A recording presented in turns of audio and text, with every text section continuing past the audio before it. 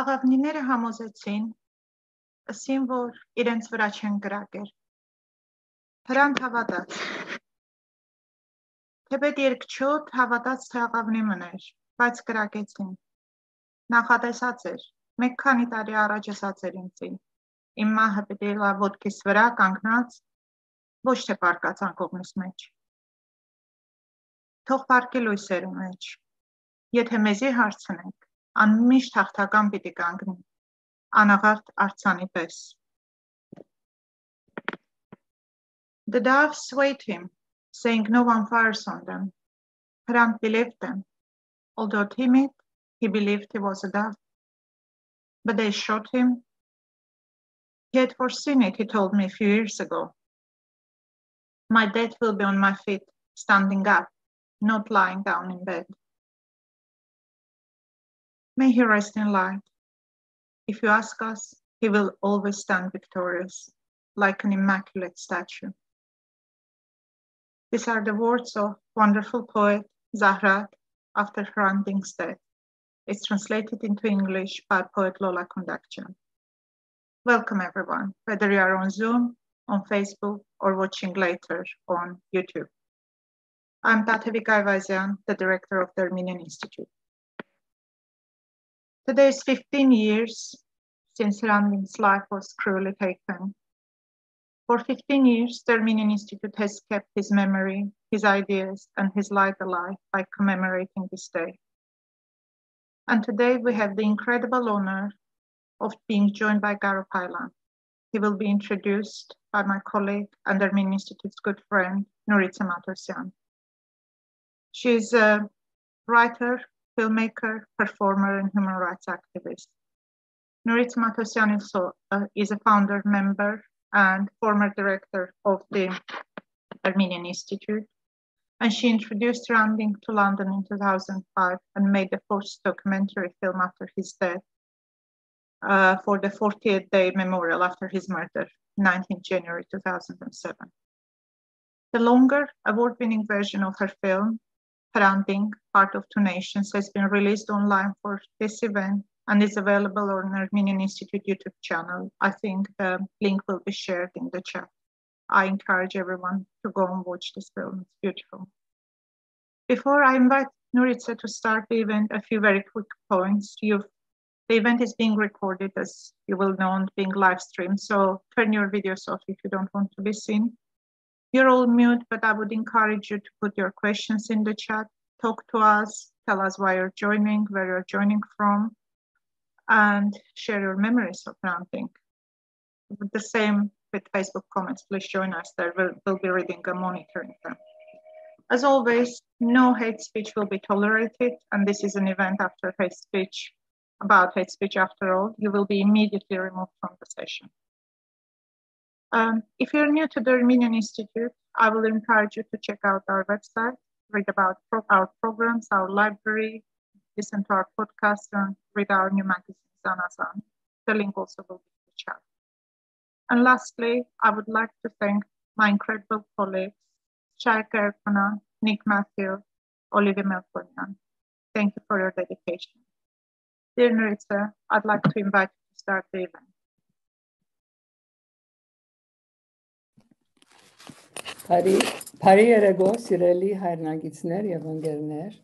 Good evening, friends, and akşamlar, arkadaşlar.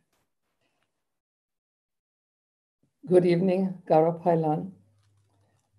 We're very grateful to all our friends from all over the world for joining us today. Today is the 19th of January, a black day in my diary, and I'm sure yours as well. When we lost one of our brightest leaders, one of our brightest thinkers, and also an innovator in the sphere of human rights.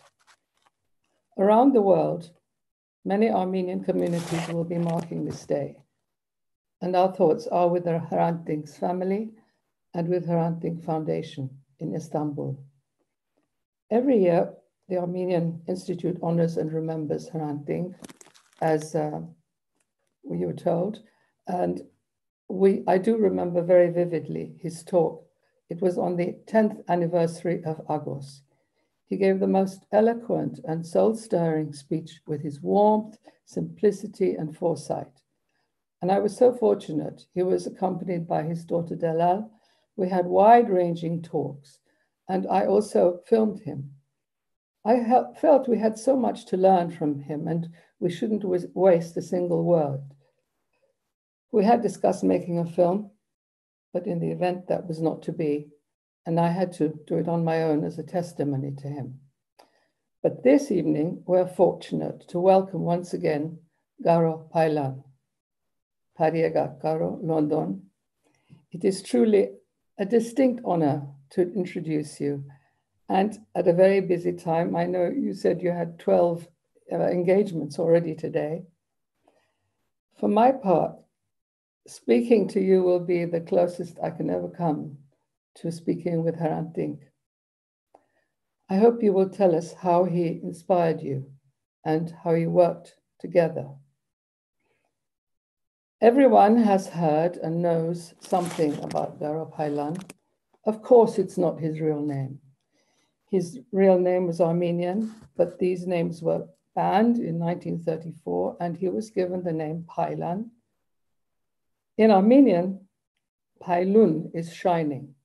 And here, this man is an example, a shining example of the new kind of Armenian that Hrant Dink personified: open-minded, courageous, resourceful, inventive, confident, and above all, democratic and devoted to justice and fairness for all. Garo Paylan is from Malatya. We visited there together with Hrant Dink, and he told me that the characteristic of Malatyatsis is strength and stubbornness. In fact, Garo Paylan is the founder of the HDP, the People's Democratic Party, MP for Diyarbakir, and spokesperson for the economy. He is the most prominent and one of only 3 Armenian parliamentarians in Turkey today. His career continues Hrant Dink's struggle for democratization and dignity for all Turkey's peoples, regardless of religion, gender, sexuality, raising awareness of the rights of minorities. Earlier, he promoted bilingual education in Turkey, and he was the director of several Armenian schools in Istanbul before joining the BDP, the Peace and Democracy Party.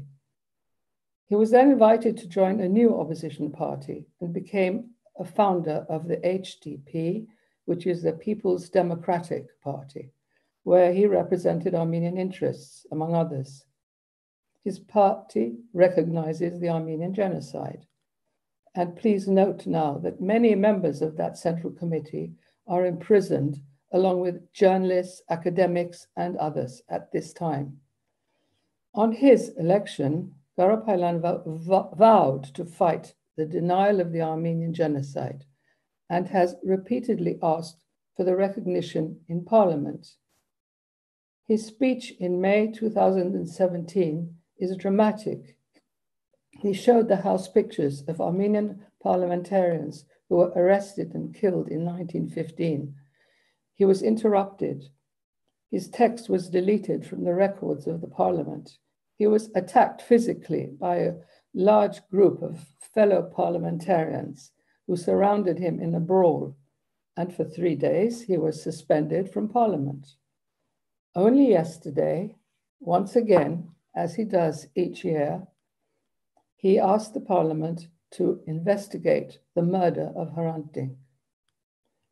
Now, as well as consistently speaking out on Armenian issues in Turkey, including prominent calls for peace during the 2020 Karabakh War, Garo Paylan has been active in a wide range of social justice issues, especially the struggle for peace and a democratic settlement in the long-running conflict in Turkey's majority Kurdish regions. Garo, we're eager to hear how you've been active in the most recent initiatives to open borders between Armenia and Turkey. And we have the amazing clip to show you later. We've asked Garo to speak about hate speech, since he has been the target of threats and hatred on a daily basis. 2-page ads with his pictures have even been printed in newspapers, demanding that he be silenced. He has urged prosecutors in parliament to act against hate speech which turns to hate crime. Nevertheless, he continues to work for reconciliation and peace. We will take questions after his talk, and you may write yours in the chat, please, as briefly as you can. And finally, a new film on Hrant Dink, Memory Too Low for Words, by Umit Kivanch, collates Hrant Dink's public speeches in a very imaginative way, and it has just been released. It's an incredibly powerful film, which you can watch online. Thank you.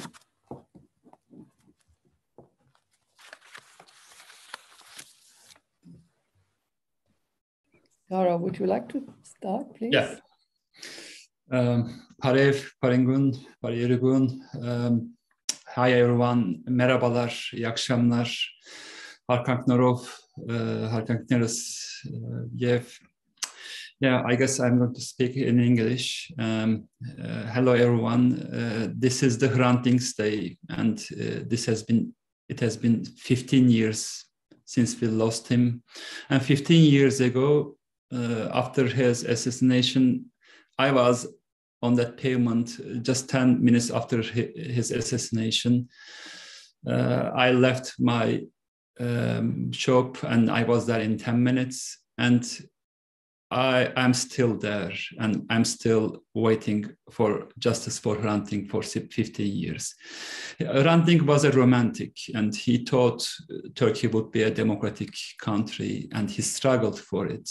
But as I said, he was a romantic. He just ignored the bad, tradition of Turkey, and he ignored, and he just walked with the good peoples of Turkey. He just struggled against that status quo with the democratic Turks, democratic Kurds, and democratic Armenians, and he thought he could change Turkey into a democratic country. We were about to be there because almost all of the taboos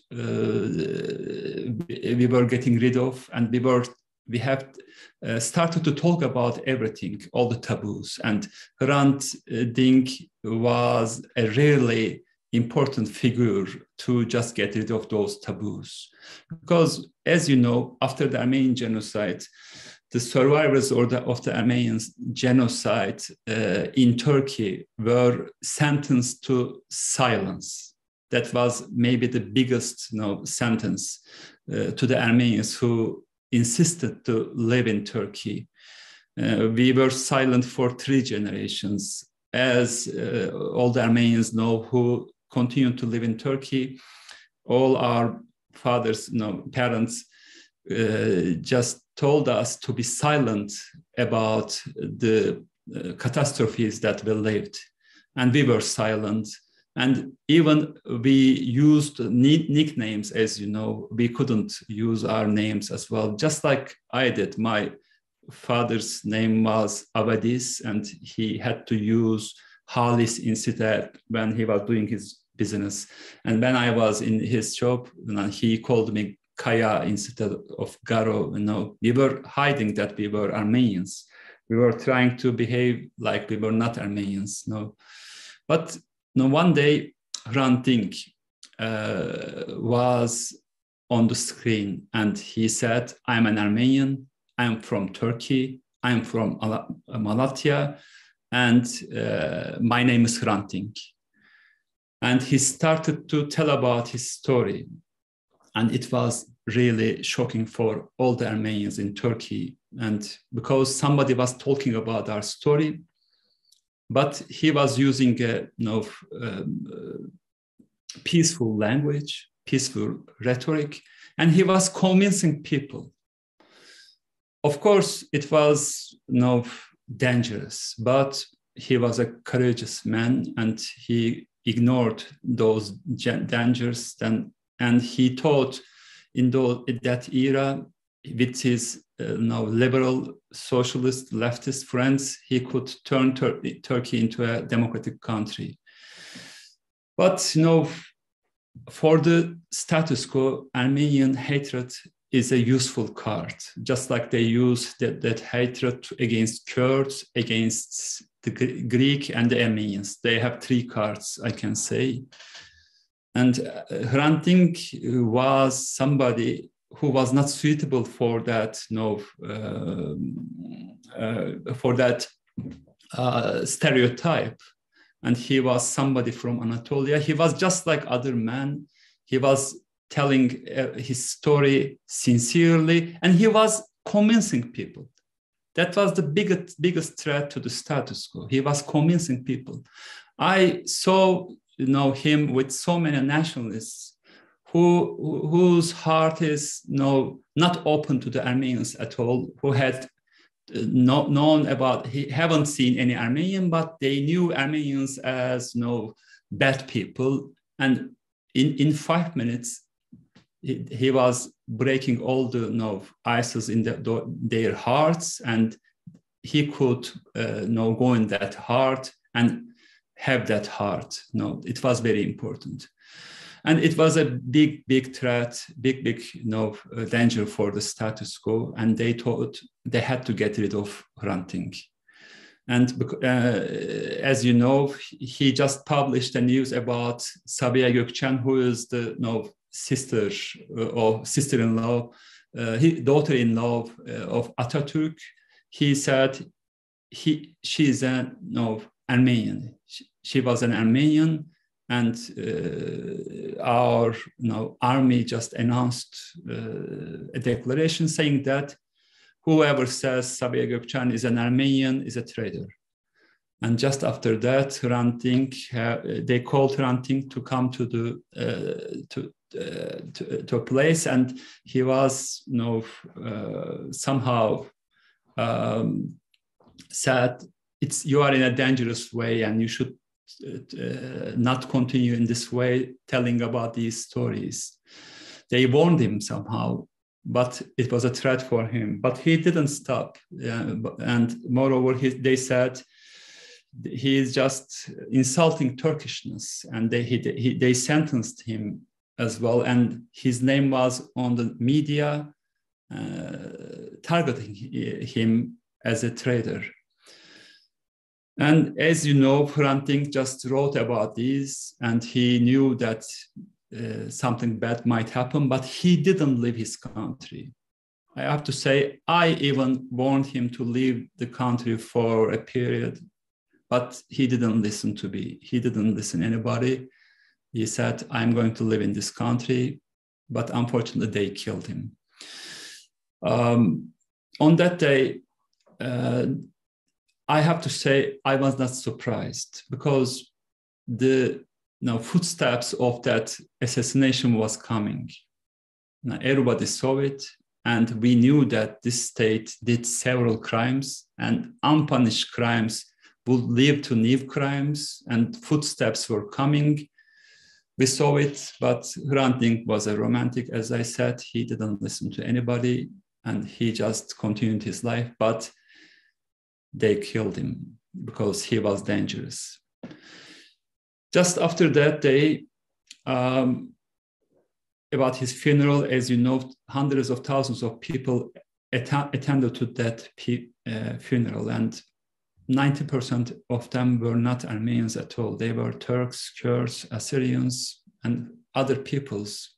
And they all shouted, "We are Hrant, we are Armenians." And that day, I have to say, as another romantic Armenian from Malatya, I told Hrant, this is it. Now, Hrant, with his life, he couldn't reach to a democratic Turkey, but with his dad, he is going to make Turkey as a democratic country, because this is it. In an Armenian's funeral, hundreds of thousands of people are walking, and they are shouting, "We are Armenians." That was very important.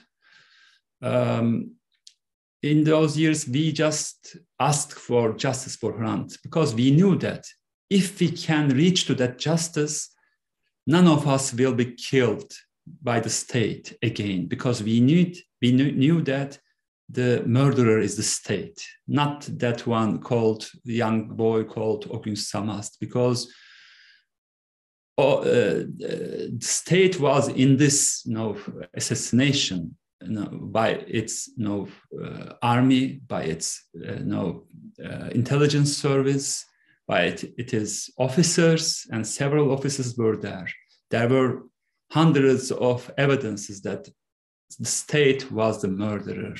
And we thought we would reach to justice. But unfortunately, Erdogan, who came to Hrant Dink's home that night, promising Raquel Dink that I am going to bring justice to your home, but he saw that his guys are in this assassination, and that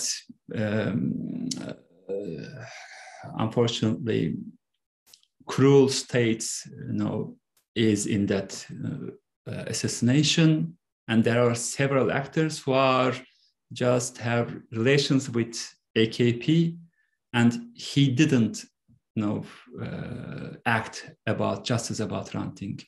For 4 years, they said these are the ones from the Ergenekon community, let's say.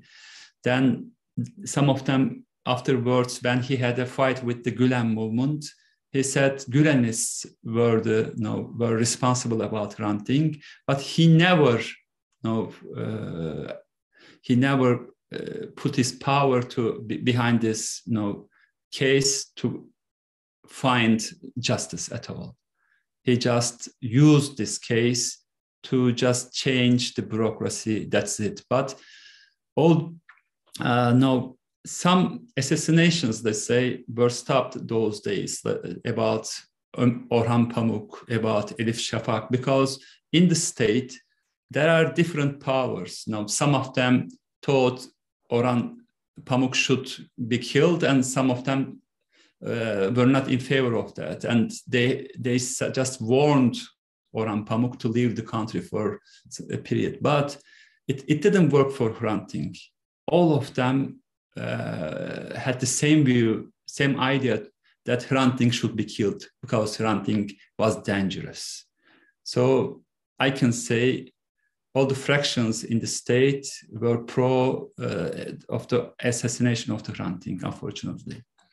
But we, as the Democrats of this Turkey, are still just struggling for Hrant Dink. There are several assassinations in the Turkish history, and no one just were commemorated for 15 years with thousands of people. Only Hrant Dink is the one. We had, let's say, Tahir Elçi as a Kurdish activist, only assassinated 6 years ago. We are still commemorating him, but Hrant Dink was assassinated 15 years ago, and he is still being commemorated with thousands of people, and in the parliament and everywhere we are commemorating him, and asking justice for Hrant Dink is still, that demand is very strong in Turkey, I have to say about it.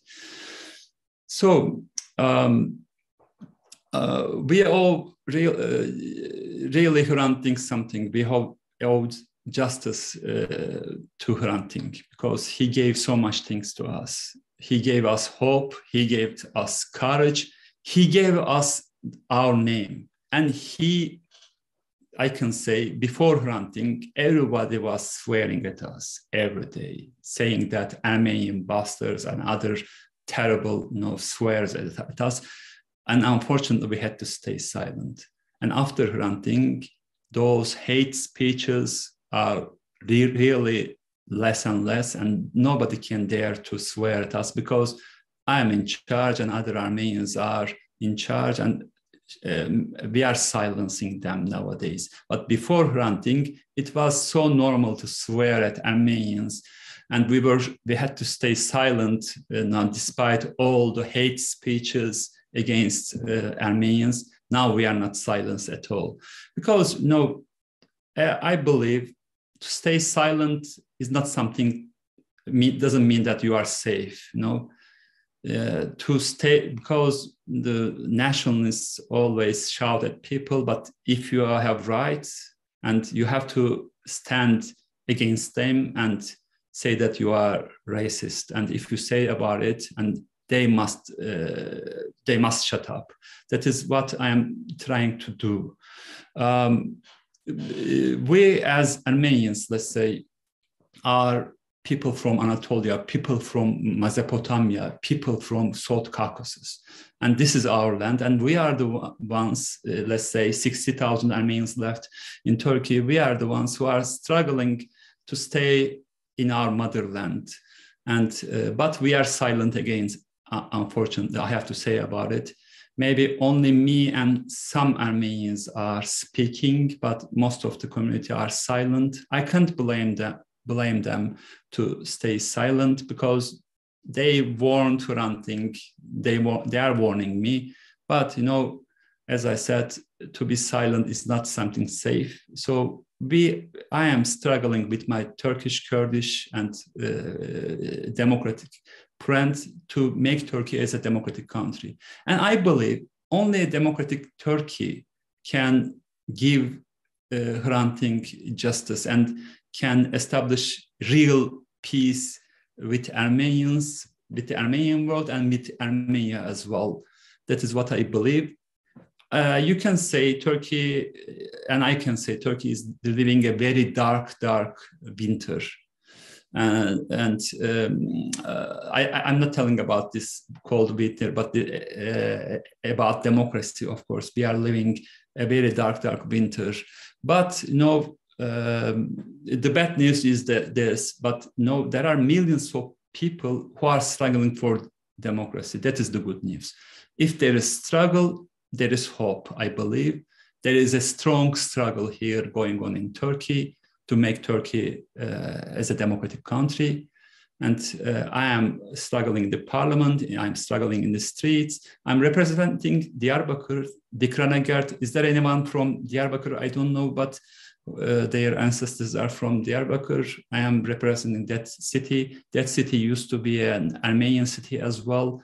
They were living with Kurds. Only 3-4 years ago, my hope was to make Diyarbakir as a diverse city again. We renovated our church. We hoped that so many Armenians would turn to Diyarbakir. And can you believe there were thousands of people who came to our church, who came to me telling that their ancestors were Armenians. They were diverted to Muslim, that their ancestors are Armenians. So we have millions of relatives in Anatolia. They know they are from Anatolia. And I believe this vicious circle will end someday, and we will make Turkey as a democratic country again. This is our struggle. And this struggle should be making peace with the peoples in Turkey and make peace with the neighbors as well, because Greek people are not our enemies at all. They are the people from Anatolia. That nationalist ideology made them leave Anatolia, and we can't be enemies with Armenia. Of course, they are the people from Anatolia. Nationalists made them leave this country. So if we can have an open border, if we can normalize our relations with Armenia, and if we can normalize our relations between diaspora and Turkey, I am sure one day we will have a dream to make a big peace between the Armenian world and Turkey. That is my dream. That is what I am trying to do. And I have a dream about opening the borders and giving the border gate name as Hrant Dink. That is my dream. I hope one day I'm going to reach that dream. I'm just working on it. Of course, I'm not naive, but I'm cautiously optimistic about this normalization process. Despite all the bad winter, I'm cautiously optimistic, and I hope one day we will reach to that point. Of course, it's going to be hard, but as I said, there is a struggle. If there is struggle, there is hope. Thank you very much.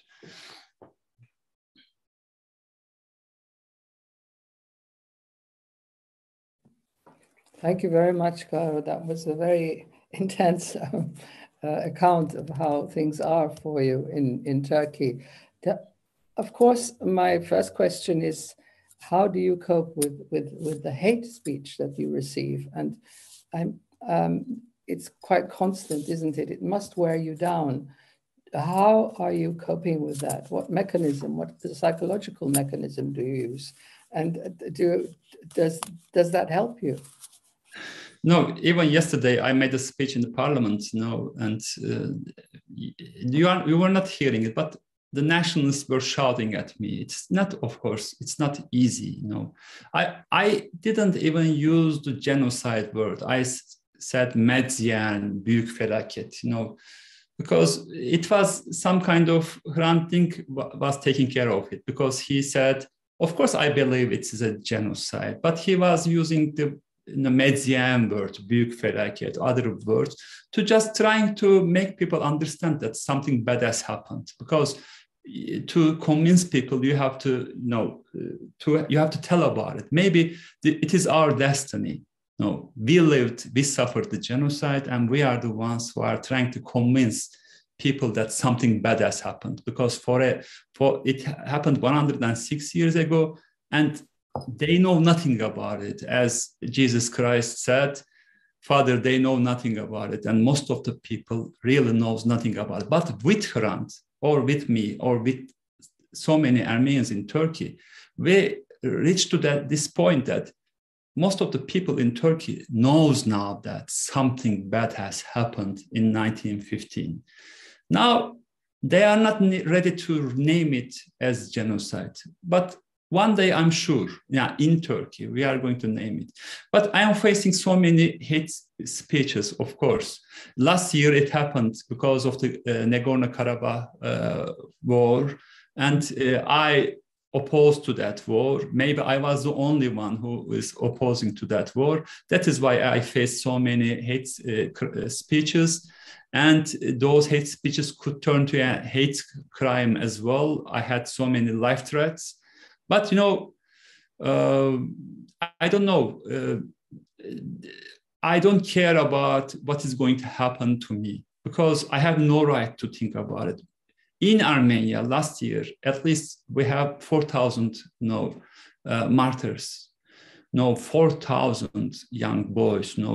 I'm already 49 years old, so I don't have a right to think about myself, because if I think about myself, I know that we can live another vicious war. We can live another vicious hate crime against my people. So I am the representative of the Armenians, so I have to take the risk to avoid biggest threats against my people. That is what I am trying to do.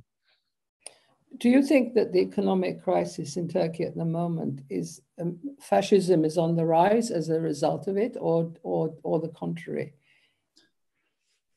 No, we are living a terrible economic crisis as well, and Erdogan, as all the dictators does, is blaming the outsider powers. Let's say. The big powers are just putting pressure on me. That is why we are living this crisis. He is blaming the ghosts, let's say, but his voters believe in it. But it is less and less. Last year, maybe 50% of the people believed in him. Now it is only 30%, because they know that because of his policies, they are losing their welfare, and they are losing their freedom at the same time. So he is just losing. He has lost the popular vote. I'm sure if we have the fair elections next year or this year, we will get rid of one-man ruled country, and we will I think we will be a better country. But no, there are risks as well.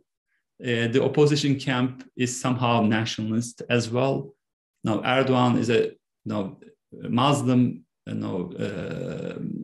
non-democrat leader, but let's say the opposition camp, they are secular, but they are not democrat as well at the same time. They don't believe in diversity. So we are trying to convince the opposition camp to just act as a democrat, because you have to show to people that nationalism is no good. So we have to be a democratic country. That is what my party is trying to convince people to just turn to Turkey as a democratic country. But it is a struggle that we are giving. Someone is asking how we can support you and in your efforts from abroad. We as Armenians have every kind of right to be biased. That we have every right to say that Turk is a Turk. Nothing can happen in that land. Hrant Dink struggled for that, but they killed him. We have every right to think about it. But we don't have to, but I think we don't have the right to leave our motherland as a disaster, because it is our motherland, and we have to really struggle for our country to be a democratic country, because we have a pain, and for 106 years we have an open wound, and it hasn't been healed. And I lost my grandmother, without peace. She was representing the first generation for me, and I couldn't present peace or reconciliation to her, or a justice for her pain. And I lost my father without justice as well. And I'm the third generation, and I don't know, do we have the right really to just leave our parents to leave this world without justice? So we need to think about it. And I believe only a democratic Turkey can recognize the Armenian genocide. Only a democratic Turkey can heal our wound. So if we can turn Turkey as a democratic country, and if you support me in this struggle, I believe that will be the biggest support to me, because my goal is to make Turkey as a democratic country, to make my people as Armenians live in peace with Turks and Kurds in my motherland, and be the democratic country, Turkey. I believe Turkey will recognize the Armenian genocide, not only the Armenian genocide, all the crimes against Kurds, against Assyrians, against the Greek people, against Alavis, and against everyone who this state committed crimes against. So the biggest support is to support the ones who are struggling for democracy in Turkey. Mm-hmm. There are two questions here which are linked, which is that, can you give us an idea how attitudes to Armenians in Turkey may vary between generations? So different generations have different attitudes, perhaps. And the other is, for the hundreds of thousands of Turks who demonstrated to protest the murder of Hrant Dink, what is their prevailing mood and attitude 15 years later?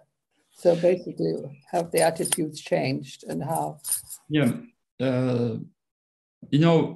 15 years ago, it was a shock for everyone.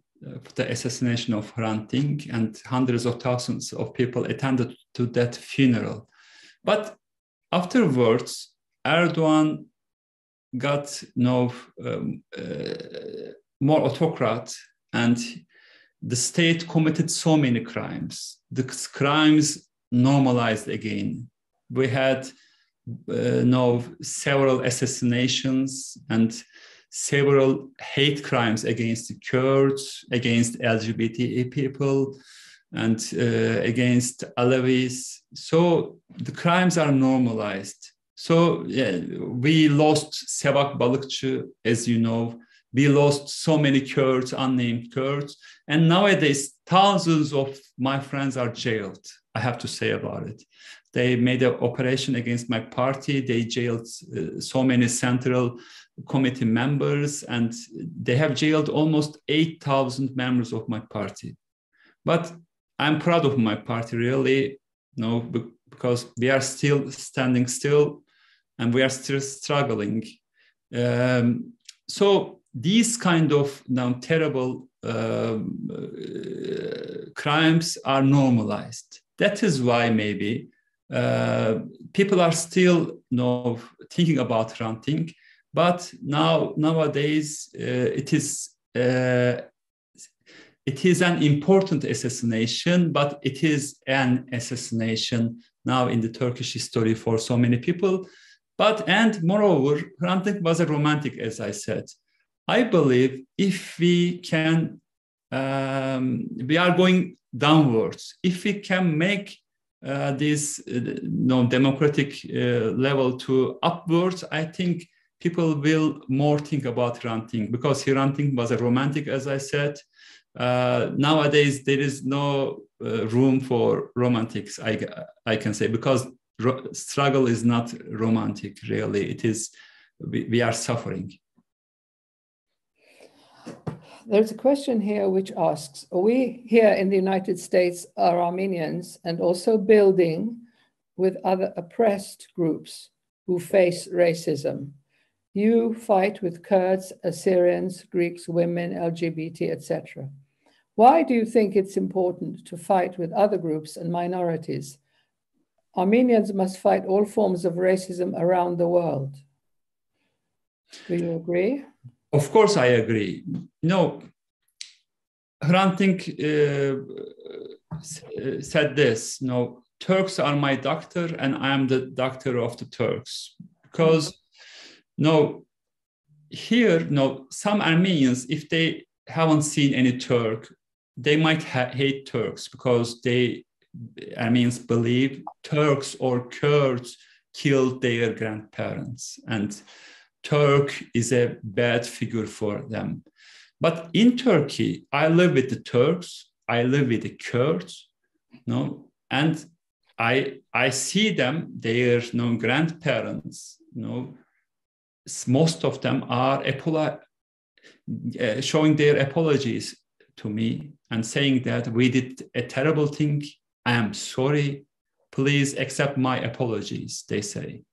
So this heals me, really. And they attend to the commemorations of the Armenian genocide and commemorations to Hrant Dink, and that heals me. Really, living with Democrat Turks and Kurds is something which heals us who are living in Turkey. So, as I said, all the Armenians, all the Turks are not bad at all. And the ones who are nationalists, let's say, who think bad things about us, maybe this is our destiny to convince him as well, because they are poisoned by this state. As Raquel Dink said, that murderer was a baby, and this state makes babies as murderers. So we have to stop this state to make our babies into murderers. That maybe this is our destiny, to fight against it, and to fight together really is something gives power to you, really, because I am the only Armenian parliamentarian in the parliament. There are 600 parliamentarians. How could I speak in that parliament without the support of the democratic Turks and democratic Kurds? That is the question. So we need each other as Democrats. Why do you think, historically, I mean, let's look at just the 20th century, that this rabid nationalism and fascism is so strongly ingrained in the country that it seems to have it in its grip? Why do you think that is? Because Turkish Turkish, no, fascism have never lived a defeat. No, after the First World War, after we just suffered the Armenian genocide, the great powers, Brits, US, France, appeased the Turkish state despite the Armenian genocide. Because of the Bolshevik revolution, they thought Turkey would turn its face to the Bolshevik Russia. So let's forget about the Armenian genocide. Let's forget about all the crimes which this state did. Let's make Turkey establish its country despite all the crimes against humanity. So this state appointed its bureaucracy with the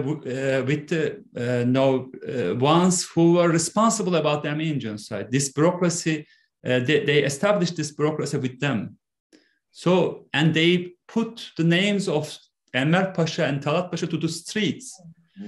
So this fascist ideology have never lived a defeat afterwards.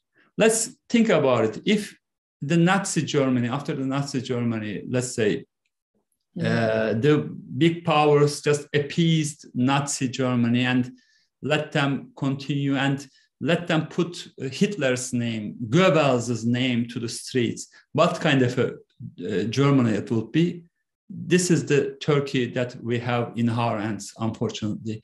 And the Western powers are, including the Brits, of course, are responsible for this appeasement. Another question from Mike Kasapian. Do you think there should be an acknowledgement of lands appropriated by the state by Turkey from Armenians? For example, my ancestor, the Kasapian family, had their house in Ankara seized from them by the Bulgurzadeh family, which later became Chankaya Köşkü. I've had Turkish lawyers contact me to try and make claims against this, but I can't see that how it would be safe for me or lawyers to pursue this. This is a kind of a classic question, but of course, as Hrant said, treasure was the people. We lost the people, and including that, of course, we had so many property. But to me, when I go to Malatya, my motherland, I see that I lost almost everything. What if they give me a property? What is going to happen? So maybe we need to somehow, of course, it is your right to sue the Turkish state about it. You can do it and you can win that case somehow. But what is the big win? We have to think about it. To win our motherland, maybe should be our goal. Because if that country doesn't turn into a democratic country, let's say, your pain, your wound will be open and you will suffer because of it. And you will just keep your identity as Armenians. We do it for 106 years. Blaming, we'll continue our identity with blaming the Turks, let's say. This is somehow sickness, as Hrant Dink said, taught the same thing. So to get rid of this, we have to get rid of this fascist Turkey, and we have to make Turkey as a democratic country. Then, of course, we have right to sue the state, to have our rights, of course. That is going to happen somehow. But it had been 3 generations. Most of our properties are in the hands of peoples, in the Turks and Kurds. So to just sue the state is something different, and to sue the people, maybe we will get to that point, but it should be just after we make Turkey as a democratic country. The judiciary in Turkey is opening several cases against me just for my speeches, let's say. If those judges just there, how can you have your rights? But if we can't change Turkey, those judges will change and we can have our rights. We have to think about it that way, maybe. Do you have a growing party? Is your party a growing party? No. Are you optimistic about that? Yes and no. Two ways. No, let's say if you are a soccer team and you have Ronaldo in your team, and if they just jail Ronaldo, what happens to your team? And if they just put chains in the goalkeeper, what happens to that party? And if they jail all the football team and make them, okay, you play. And if the referee always does terrible things against you, what happens to your party?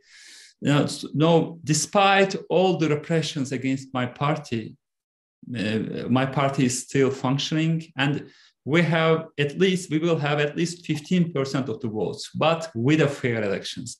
And our goal is to establish a democratic coalition with the environmentalists, with women movements, and with LGBT activists, and with all the activists who struggle for democracy. And our goal will be to have more than 20% of the votes. But now, as you saw in Belarus, in other countries, as you know, dictators might rig the elections as well. That will be one more goal of us, to have the fair elections. If we have the fair elections, I think we will get rid of the one-man ruled country.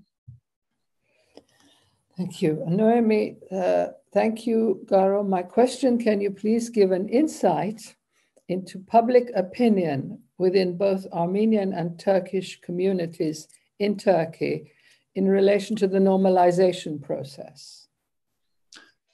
So normalization means normalizing the relations. No, let's say Turkey and Greece has problems as well, as you know.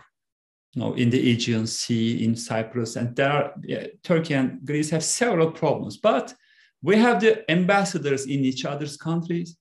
Our borders are open. We are doing the direct trade, and we have direct flights, and we have cultural relations, economic relations, despite all the problems that we have between Turkey and Greece. Normalization means this: having open borders with Turkey and Armenia, having direct flights, having direct economic relations and cultural relations, and having ambassadors in each other's country. This is it. Normalization doesn't mean, normalization process will not solve all the problems that we have between Turkey and Armenia. And it doesn't have any preconditions at all. Some of the people think that there are preconditions, but there are no preconditions at all. So as Anna announced, I will take every kind of responsibility for this normalization process to achieve its goals. Because I believe if you have problems with your neighbors, and if that door is closed, you can't solve those problems at all. But if you have an open border, if you have relations, you can solve those problems. So that is my goal. That was Hrant Dink's goal. Hrant Dink had a dream that if we have that border open, I will just make bar at that border, and I will just dance at that border, he said. And I offered to the parliament, if we have that border open, I hope that border's name will be Hrant Dink. That is the most suitable name. And I hope we'll get to that point one day. Someone asked, what is your favorite memory of Hrant Dink?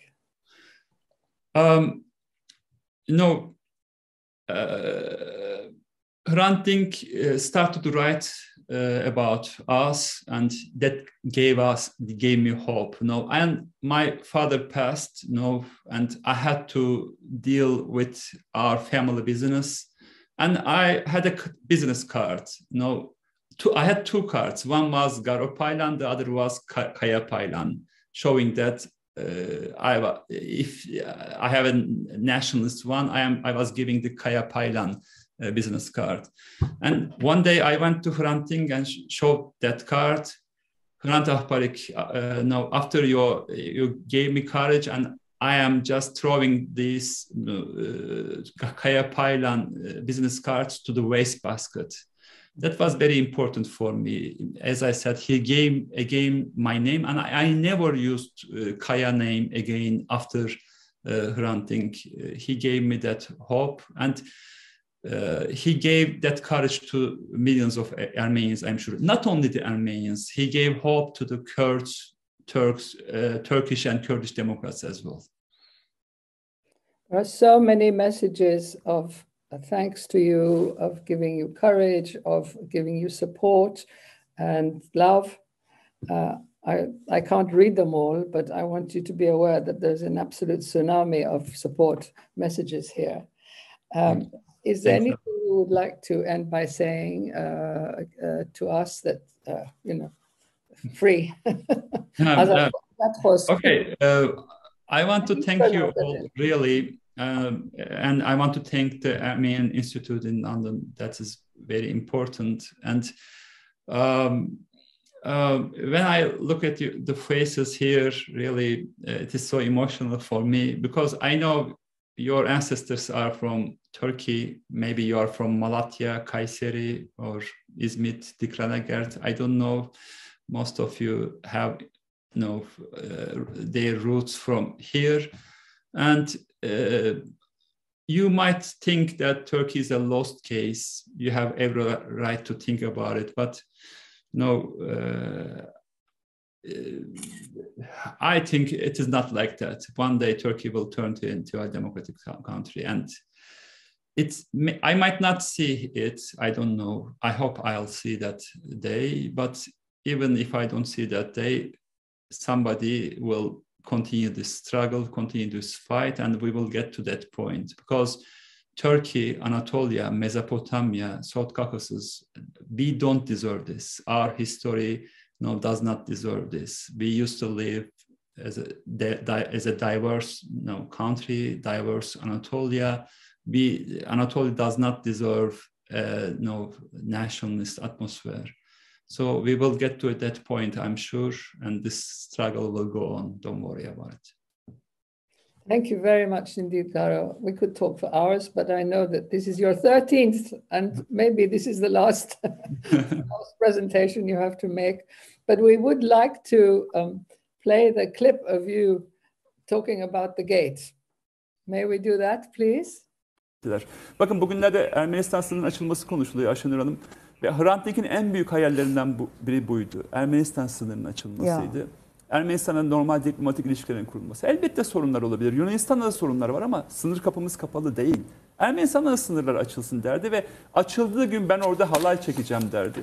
Umarım ki bu hayalini Hrant Dink'in hep beraber orada gerçekleştiririz. Yani Ermeniler, Türkiye'liler olarak o sınırda hep beraber halay çekeriz. Ve benim bir hayalim daha var. O sınır kapısını keşke açsak ve sınır kapısının adını da Türkiye'li bir Ermeni olan Hrant Dink'in adını versek. Böyle bir hayalim de var. Umarım bunu gerçekleştiririz ve Türkiye ve Ermenistan halkları olarak barışırız. Fantastic. Thank you. That was a very, very nice ending. I hope that it will come true. And we do invite you to come to London and talk to us. I would love to. I would love to. Please. We will just play a little message from Ümit Kıvanç now for this evening. And also we remember Kavala, and we know that he's still being held. Yeah, unfortunately. We have hopes for him as well. Can we have the Ümit Kıvanç, please? Merhabalar. Hrant'ın konuşmalarından bir film yapmak benim şu dünyadan gitmeden mutlaka gerçekleştirmek istediğim şeylerden biriydi. Bu çapta da başka ne var şu an aklıma gelmiyor açıkçası. Fakat bunu çok uzun süre yapamadık. Malzemesi elimizde olmasına ve birçoğunu da zaten biliyor olmamıza rağmen ben bunun başına oturabilecek ve haftaları, ayları onun konuşmalarını dinleyerek geçirebilecek cesareti anca bulabildim. Bu biraz da memleket şartlarımızın yarattığı ve salgın şartlarının yarattığı Koy vermişlik halinden de oldu. Onun bir faydası da oldu yani. Aman ne olursa olsun deyip giriştim. Filmi izleyen çok kişinin de söylediği gibi onu sakin bir şekilde izlememiz bizim çok zor. Çünkü çok büyük bir kayıptı o. Çok büyük bir imkandı, çok büyük bir fırsattı. Türkiye içinde, bence Ermeni toplumu içinde. Bunun kıymetini bilemedik ve aslında varlığını, bir takım suçları ya da işte acımasızlıkları, başkalarını görmezden gelmeyi, empatisizliği sürdürmeye borçlu olanlar onun varlığına bu kadar tahammül edebildiler. Halbuki o en başta bugün çözümsüzlüğün baş aktörleri gibi gözüken insanlara da bir çıkış yolu öneriyordu. Ve üstelik de bunu hiçbir şekilde soykırım gerçeğini bir kenara itmeden yapmaya çalışıyordu. Türkiye'de Hrant'ın oynadığı rol çok önemli bir roldür. Normal olarak meselenin farkında olmayan birçok insan onun sayesinde ve onun gösterdiği makul çizgiden daha kolaylıkla soruna yaklaşabildi. Bu çok önemli bir şeydi gerçekten. Kişi olarak da Hrant çok büyük bir kayıptı. Çünkü çok özel bir insandı. Gündelik davranışları içerisinde bir entelektüelden çok bir halk adamı idi. İnatçıydı. Kavgalaşmayı çok seven biriydi. Israrcıydı. Ama bir yandan da çok meraklı, öğrenmeye açık ve insanlara dokunabilen biriydi. Yani onun bir ortama girip birisiyle samimi olmadan oradan çıkması pek görülmüş bir şey değildi aslında. Yani onu bir şekilde yaşatmak hem boynumuzun borcuydu hem de çok istediğim bir şeydi. Bunun fikrini biz yıllarca önce konuşmuştuk. Ya böyle bir şey yapsak. Çünkü yazıları aslında Hrant'ı tam anlatmıyor. Yani onun ses tonu, jestleri, mimikleri, bunlar onu en çok anlatıyor. Bunları bir şekilde yansıtsak ama bunu da böyle çok alışılagelmiş ve beklendiği üzere bir takım böyle hamasetle bezeyerek falan değil de başka türlü yapsak. Yani ona ekleyeceğimiz şeyler onun varlığına, pratiğine, sözlerine biraz daha derinlik, yaygınlık katsa gibi düşünmüştük. İşte ben böyle bir şey yapmaya çalıştım. Umuyorum ki iyi olmuştur. Onun anısını da layığıyla yaşatacak şekilde olmuştur. Filmin adı bana çok soruluyor. Onu da izah etmeye çalışayım. Gerçi izah ne kadar muhtaç onu bilmiyorum ama hoş bir hikayesi de var arkasında. Filmde bir yerde onun odasında gazete okurken göründüğü bir sekans var. Orada bir arkasında açık ekran var. Bir de bilgisayarlarla hiçbir zaman zaten barışamamıştı. O bilgisayar ekranında da bir tane alert var, uyarı var. Word programını açacak kadar belleğim yok diye. Memory too low for Word diye. Ben onu Memory too low for Words'e çevirdim kafamda. Ve yani Hrant'ın sözlerini sindirebilmek için bir miktar hafızaya da ihtiyacımız olduğunu kastetmek istedim. Türkiye'de yapılan da zaten tam da bu hafızayı kapatmaktır. Onu kapatınca geçmişle ilgili yeni bilgi alamaz hale geliyorsunuz. Ya da bazı durumlarda da alacağınız bilgiden korktuğunuz için bilerek kapatıyorsunuz. Bunlara bir göndermesi olsun istedim. Şundan ötürü içim çok rahat. İnternet devrindeyiz. Bir film bir kere yapılıp bir yere konunca artık onun yok edilmesi mümkün değil. Şu andan itibaren bana bir şey olsa da bu film kalacak. Bundan ötürü içim çok rahat. Herkesin dediğim gibi Hrant'a layık olduğu önemi vererek izlemesini dilerim.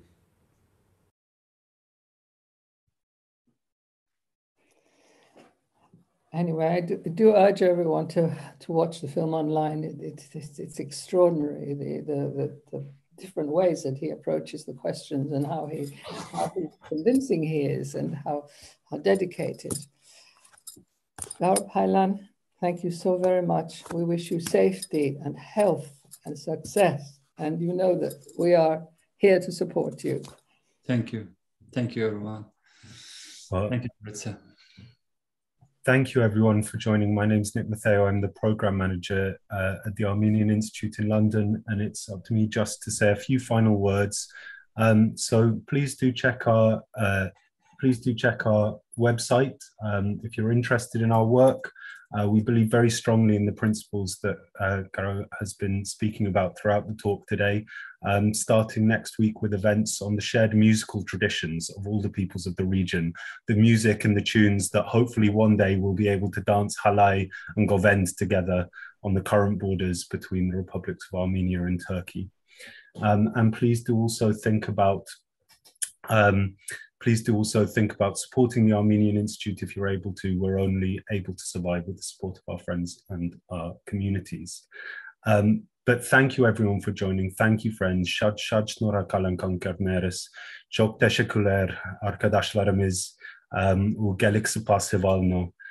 We hope to see you again, and especially thank you so much to Garo. Thank you so much to Nouritza for chairing this evening so wonderfully. And let's close with a collective hope, a collective wish, a collective prayer for a realization of Hrant's dream for a democratic Turkey in which all its peoples, all its identities can live freely and develop together with dignity. Thank you so much, everyone. Barikesher. Thank you.